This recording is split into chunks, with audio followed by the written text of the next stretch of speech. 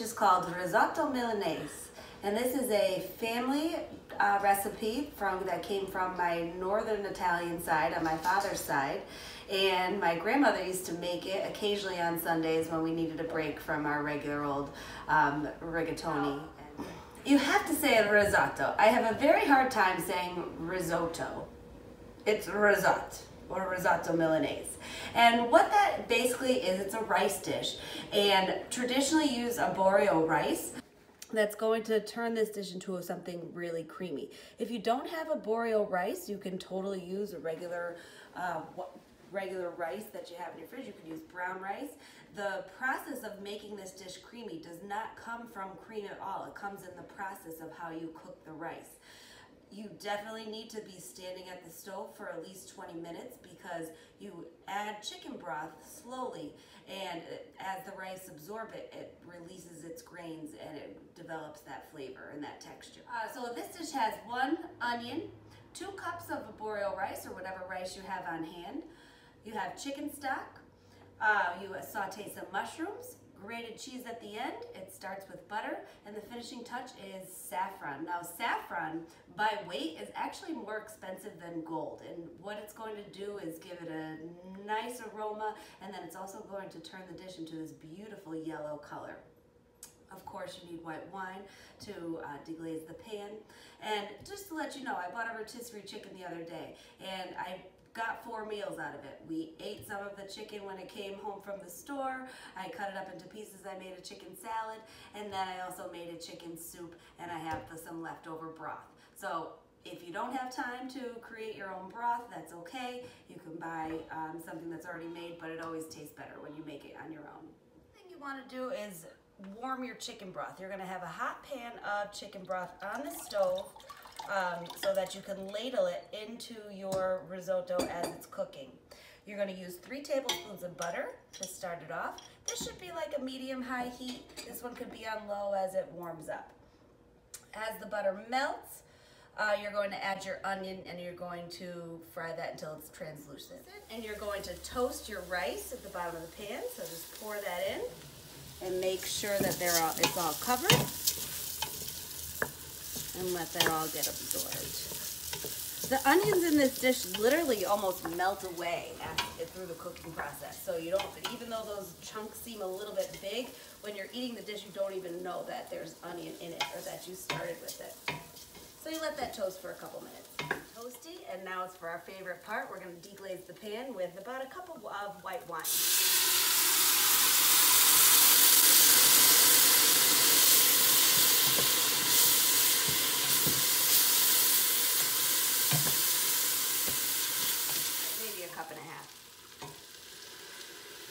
After the alcohol is cooked off from the dish, you're going to start adding your chicken broth 1 ladle at a time. Well, maybe you can start the first one with 2.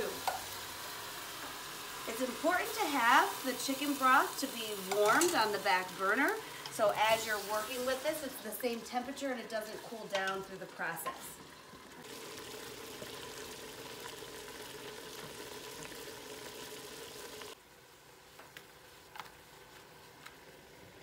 You know it's time to add another ladle of broth is when you pull apart the red seeds and there's no liquid coming through. That's when you add another ladle, and you stir that all together, and you let the rice absorb all that liquid. And once the liquid is absorbed, you add another ladle. This is why this dish is a little time consuming. You have to stand at the stove. You don't want the rice to burn at the bottom if all the liquid is absorbed. You have to stand here and you have to stir. And you have to keep adding your chicken broth. I have another jar of chicken broth in the fridge if I need another reserve. The recipe usually calls for about 4 cups, but I think it's more like 6. So make sure you have a little extra on hand. If you don't have any extra on hand, if you have beef or chicken bouillon or chicken base that you can add with water, that's okay too. All right, ready for label number 2. Definitely have some good music going because you're going to be here for a while. It does take about 20 minutes for all of this to absorb and for the rice to be tender. When you make your your own chicken broth.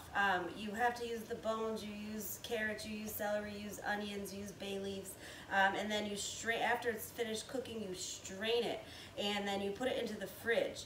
And what's going to happen is that after the refrigeration process, you're going to have all the fat that rises to the top.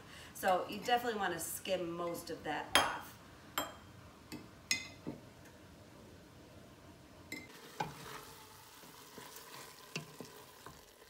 Ready for another ladle.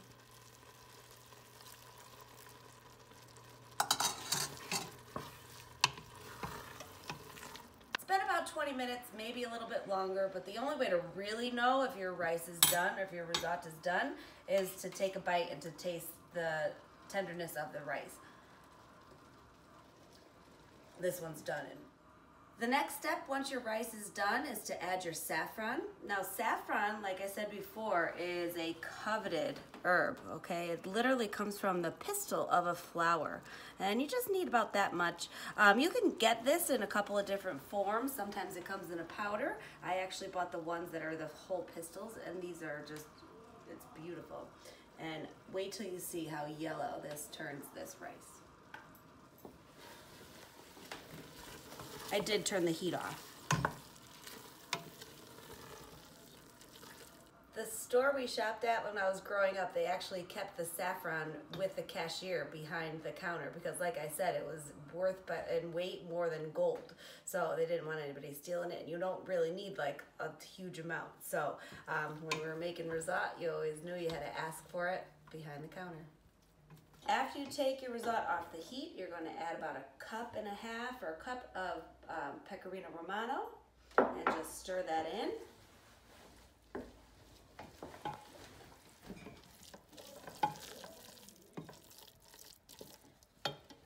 And then you're going to put it into your serving dish for family style.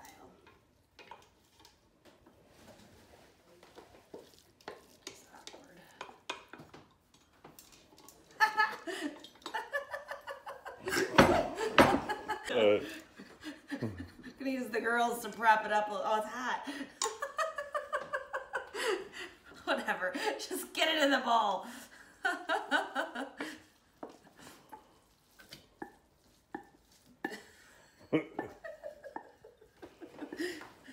Okay. I didn't make enough for this dish, but whatever. You're gonna top it with your mushrooms. And you're gonna serve it. Of course, a little extra cheese on the top. Now, these were my grandmother's bowls. These were the Sunday dinner bowls that we had. Mostly rigatoni and brajol with homemade meatballs on Sundays, but the rare occasion when we wanted to change it up, we had this amazing dish at my grandmother's table. So I hope you enjoy.